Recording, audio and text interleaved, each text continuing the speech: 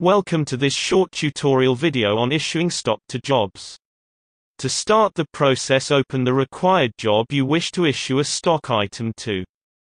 Click on the Costs tab and scroll down to the Material section of the Job Costs screen.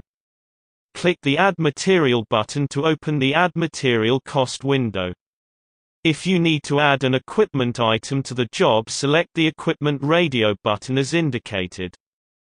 Click on the Issue from Stock checkbox to enable the location and rack shelf drop-down fields.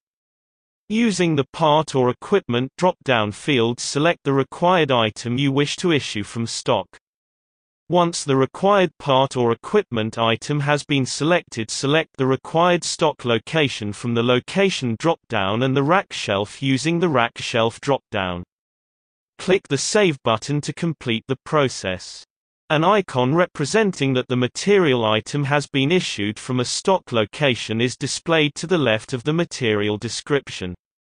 If you need to reverse a stock issue, click the orange Edit button to the right of the required material line and click on the Issue from Stock checkbox to remove the tick from the box. Clicking the Save button will process the job stock issue reversal. You can view the details of the job stock issues by selecting Stock, All Stock Records in the left-hand panel. Find the required stock record and click on the number field to open it. Click on the Audits tab. You can filter the stock audit list to display job stock issues or job stock issue reversals using the type drop-down list as being shown now.